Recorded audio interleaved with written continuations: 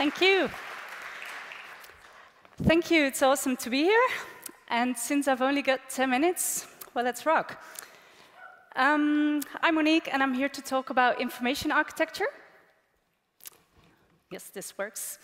And, well, what is it? That's the big question. We all love WordPress, don't we? And I don't have to ask you why. It's a great CMS, and we're all great website builders, aren't we?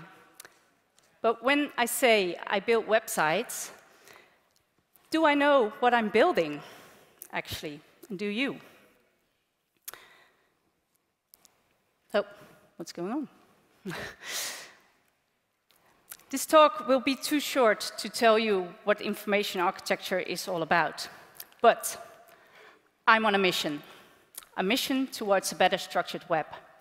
And I need you to convince your clients that information architecture is part of that. That will be hard because information architecture is the underdog. It's not very sexy and it isn't visible. But that doesn't mean it isn't important. If you take a look at these skeletons, apparently they're the same. They have the same components. But when you want to go riding, on which animal would you do it? This book on information architecture, which I strongly recommend, has got this story, which made me realize that often I'm not too aware on what I'm building, and neither is my client. It goes like this. There's this minister who walks past a construction site. And when he walks past, he sees two guys laying bricks. And he asks the first guy, "Hey, man, what are you doing?" The guy looks at him, a bit disturbed, so like, "Well, can't you see? I'm laying bricks." And he's like, "Oh, yeah, obvious." And he asks the second guy the same question, say like, "What are you doing?" And the second guy answers, "Well, I'm building something great. I'm building a cathedral." And clearly impressed with the answer of the second guy, the minister goes home, and he can't sleep, and he's thinking about it. And he decides to go back the next day to ask this guy some more questions, because he really inspired him. But when he gets to the construction site, only the first guy is there. And he goes like, "Oh, where's your partner? Where did he go? Because I want to ask him some more questions." And the guy looks at him while he's laying bricks, and he said, "Ah, that fool. He thought we were building a cathedral, but actually we're building a garage." So when you're building a website, ask yourself the following question. Are you building a garage? Or are you building a cathedral? Or are you just laying bricks? And when you do so, do you use the ITER method, I think this is right? Or do you use some form of research or testing?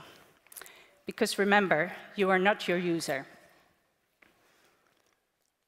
WordPress helps us with the basic of installing a CMS, but it doesn't and cannot help you with organized and good content.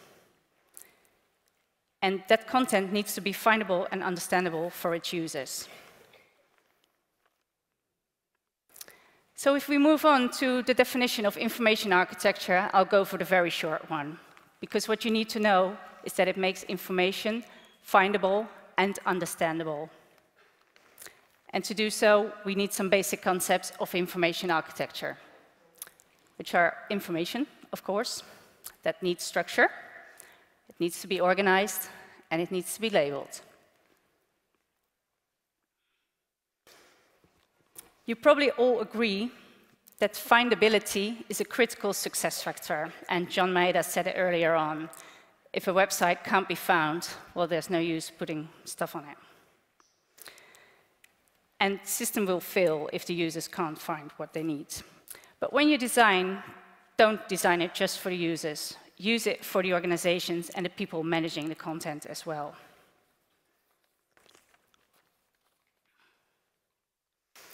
So why is it important?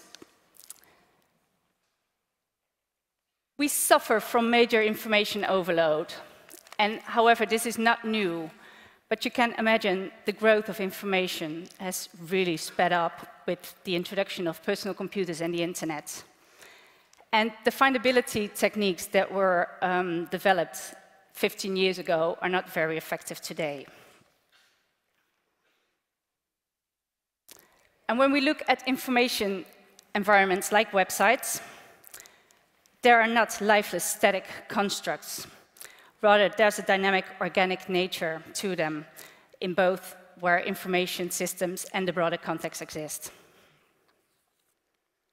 And when you look at these three circles of context, users, and content,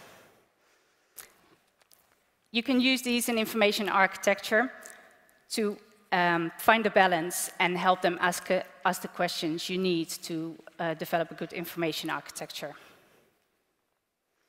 And when we talk about context, we talk about business or organizational context. And this is unique to each organization.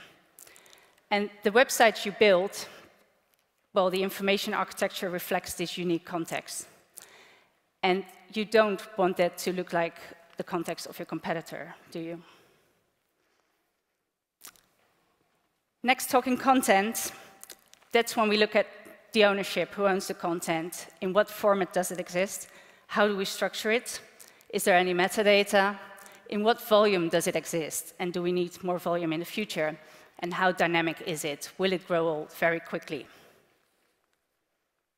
And finally, what I think is most important are the users.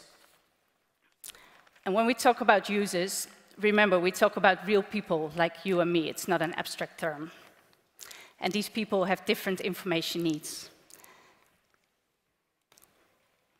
I'd like to emphasize this. Remember, you are not your user. And what you think is right, well, your user might think different. So the final part of this talk is about how to do good information architecture. And I'm sorry, I don't have an answer to that. But when you look into your latest WordPress projects, be critical. And not only if it's a large-scale project, but also with smaller projects.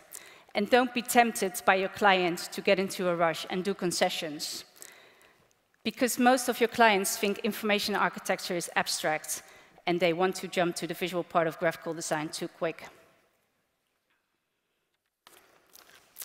And when time and money are on a tight budget, well, you have to make choices of what to include.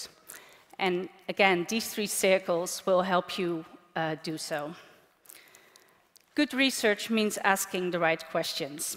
And it helps your user answer 4 questions they have themselves. When they go to a website, they have a question like, am I in the right place? Does it have what I'm looking for? And if not, is there anything better or anything else? And after that, they ask, what do I do now? And it needs to be clear. User research is very important because, in the end, the users are the ultimate judges of your website. And you can do some usage analysis by checking on content performance, visitor information, and search analysis. And I think the relevancy plugin is a good way to find out what people are searching for on your website. And always be testing. Even if you only do 1 test on a friend of your website, that's better than not testing at all. And you could use, for instance, this free card sorting method, which is online on Optimal Sort, or do a navigation stress test that you can find on Instone's website. You have to overcome resistance as well, because people don't really want to spend time on information architecture, and common arguments are like, we don't have time or money, or we already know what you want. But if you dig into the information system really good, they will have a website that actually works, and it will save them time in the end. And finally, I think developing an information architecture strategy is important because it can help expose gaps in business strategies and content collection. And it will force people to make choices they've thus far managed to avoid. So nearly there. I've collected some resources for you, and you can always check WordPress TV, check on information architecture to learn more. And my website has collected some resources as well. And I'd like to invite you to follow me on Twitter, because this is way too short, and I'd like to keep the conversation alive. So I've created this hashtag, WPIA. And yeah, hook me up. And to connect offline, I brought this swag, the WAPU game, that you can play all together and discuss the benefits of WordPress we all have. So thank you for your attention. That's it.